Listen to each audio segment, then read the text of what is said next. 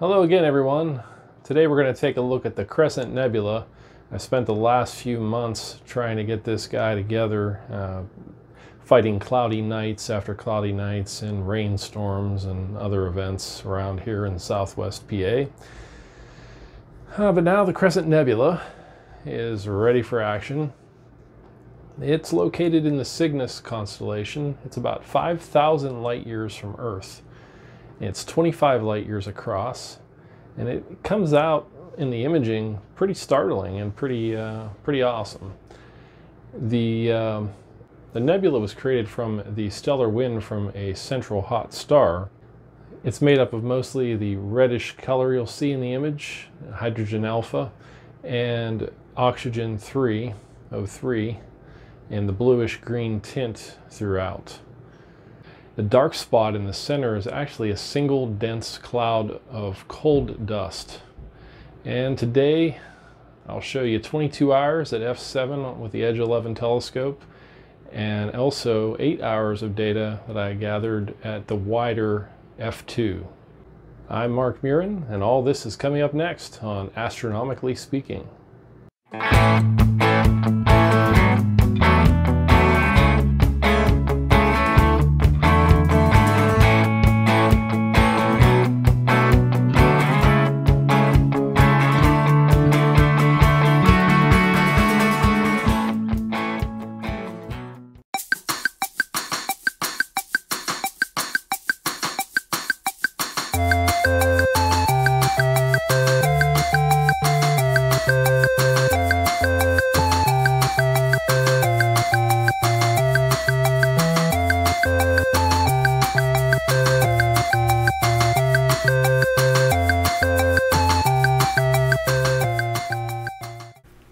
Alright, here's a look at the Crescent Nebula, NGC 6888. Nebula in the constellation of Cygnus. This is about 5,000 light years from Earth. And on the right is from the other night when I was using the L-Pro filter. Tons of stars come in when you use the L-Pro, so you get less nebulosity. And this left image is not star corrected, color corrected. The right one is using AstroPixel. I will use PixInsight in the final renditions, of course. But just quick tests that told me to switch filters to the L Enhance.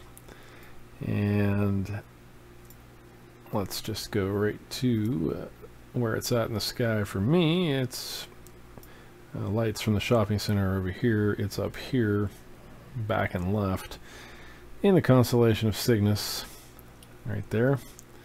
And if we put on the f7 simulator, that's what we end up with. That's the ASI 294 MC Pro field of view, and it's a magnitude of around 7.4, which is pretty bright. And I'm doing 180-second exposures on this. And here is this evening.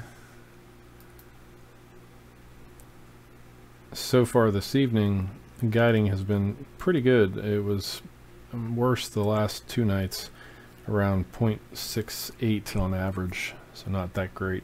And the goal is to get around 0.49 or 0.5 if possible. And I'm using multistar guiding in PHD2 right now with 1.5 second exposures between. I may try to increase that to 2 to see if I can bring down that number. Earlier though, the guiding was, it must have been better seeing. It was about 0.4 on average, and now it's up to around 0.6. But again, last night was much worse, 0.68, 0.72 at times, I think it was. I also redid the polar alignment tonight and got it to within 6, I think. I redid the polar alignment, and tonight it's looking a lot better. So there we have it. In the 180-second exposure, I'm getting some HFRs in the mid 3s, upper 3s. And let's go to the sequence. Usual settings here, 180 seconds. And dithering is on every 2 frames. Gain is 121, an offset of 30. And this is good all the way up until about 3:50 a.m. and then I automatically have the dome shut using my usual scheduled task batch command and power off things and turn back on the dehumidifier.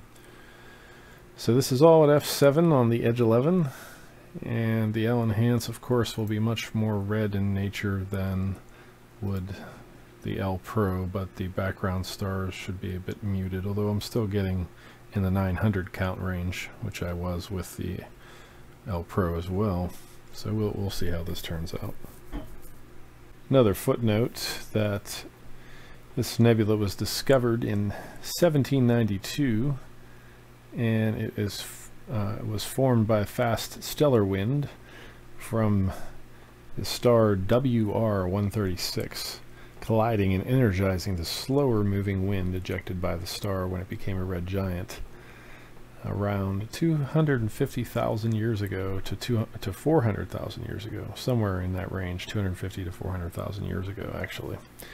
And when that collision occurred, it created 2 shock waves, one moving outward and one moving inward. The inward one heats the stellar wind to X-ray emitting temperatures.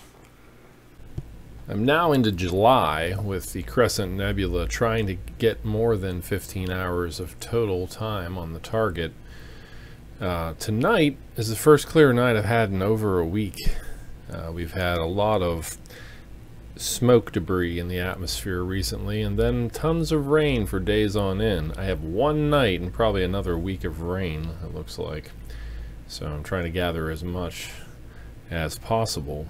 So far this evening, in just a few minutes of actual exposure time, it's tracking and guiding is at 0.33, pretty exceptional. Now this goes to show that when you look at the charts that say it's going to be poor quality, always just try it first, because I'm getting decent HFRs in the mid 3s and really good guiding right now. Just to do a comparison between f7 and f2, here is the Crescent Nebula tonight on the Hyperstar at f2. I have the same slider drawer and L enhance, and I'm getting 0.73 guiding, which is for multistar kind of what I expected for the 60mm finder scope. Here's a look at the guiding. The average star count of about 1,527 in this shot, and an HFR of 315. Conditions are pretty good tonight. I'll do as many hours of this as I can, try to do a comparison, maybe even crop it, and see how they compare.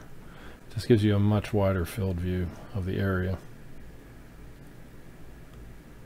And here's a look at the sequence. Tonight, 124 frames at 120 seconds apiece.